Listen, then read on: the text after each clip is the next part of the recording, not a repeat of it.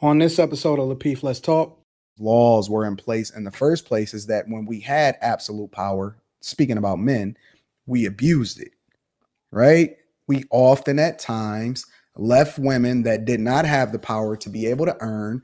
They didn't have the power to be able to take care of themselves. They didn't have the power to be able to do some of the same things that they're doing today. And so they needed a safety net for a dude that often at times utilized his power in the wrong way. It was a lot of dudes that didn't hold down the fort. And so as a result, you had to create, because the laws they're reactive.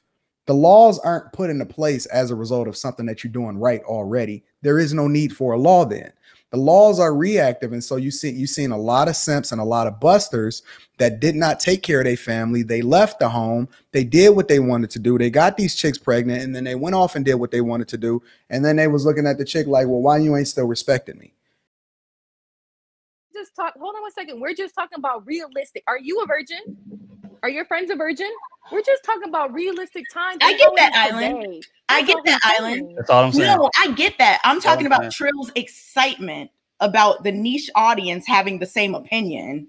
Okay, I was being. I mean, obviously, most of them are going to have the same opinion about things. This is not a representative sample.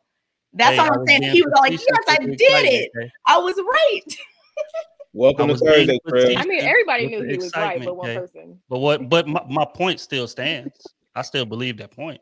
I don't care who you are. It's okay for you to believe that. Spanish demographic, Black demographic. It's okay for you to believe that. Benefits are being giving up before marriage. That's a fact. Trill, just a quick question. Sure. So do you think? This question, I'm gonna move on.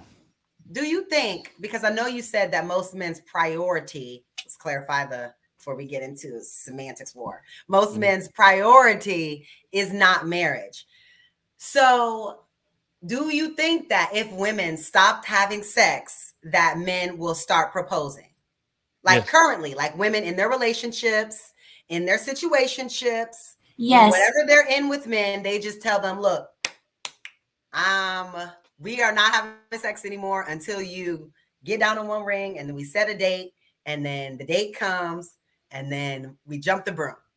That is 1,000% right. And the reason it's 1,000% right is because a lot of men act like they actually like women to get the sex.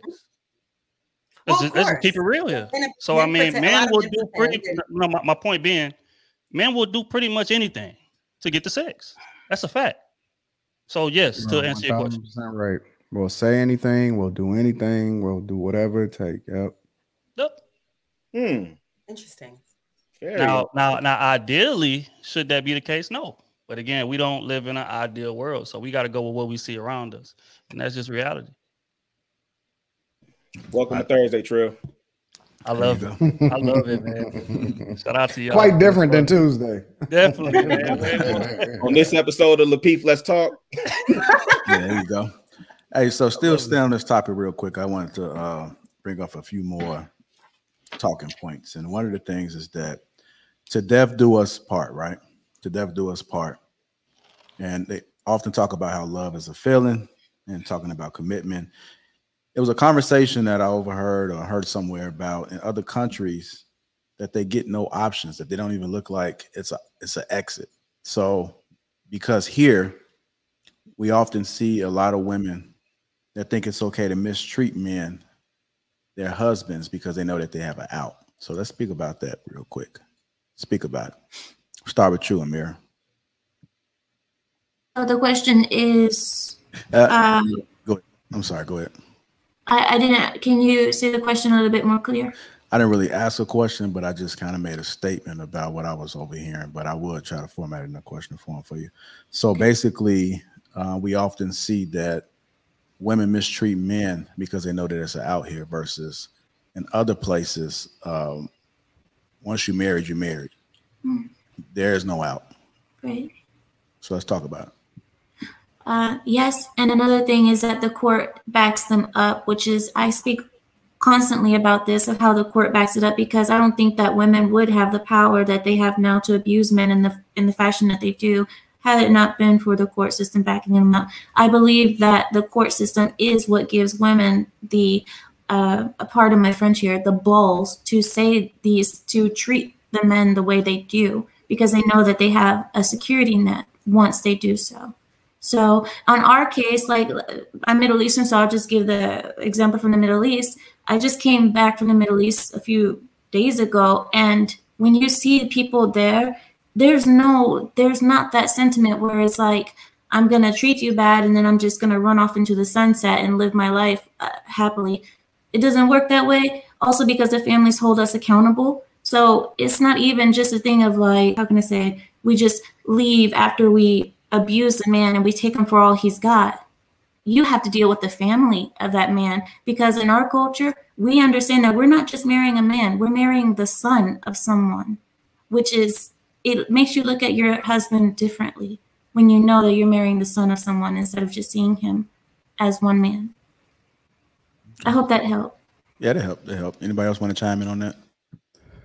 I think, yeah, I can. Oh, sorry. Go ahead, Q. Do your thing. And Q. To tie into that, different cultures, like if you disrespect a man, you might get your hand chopped off or something else. So we're talking about culture aspect. I'm not talking about America culture. I'm talking about West Indian culture or even Caribbean culture. Like that disrespect, that doesn't really happen. Well, growing up, that doesn't happen. You can't talk to a man no type of way and get away with it. What is divorce? We don't look at divorce in that type of nature. So the respect things, just we are embodied with that, because we know if we're disrespectful to our man, we might get some backlash. You might get hit. I mean, up here it's a little different. That's domestic violence, of course it is. But you just have to respect your spouse in all shapes and forms, no matter what, or something might happen.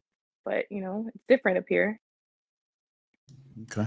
The problem with the court system, there is not a problem with the court system as it applies to yesteryear. The problem with the court system is as it applies now that women, so to speak, have been liberated, right? They advocated for equal rights. They advocated for being looked at in the same way as men. We want equal pay for equal rights. Okay, well, now you got archaic court laws that don't apply to you anymore. That's what's the problem is with the court laws today. But the reason why, if we go back to the foundation of how we got here, the reason why those laws were in place in the first place is that when we had absolute power, speaking about men, we abused it, right? We often at times left women that did not have the power to be able to earn. They didn't have the power to be able to take care of themselves. They didn't have the power to be able to do some of the same things that they're doing today. And so they needed a safety net for a dude that often at times utilized his power in the wrong way. It was a lot of dudes that didn't hold down the fort. And so as a result, you had to create, because the laws they're reactive. The laws aren't put into place as a result of something that you're doing right already. There is no need for a law then.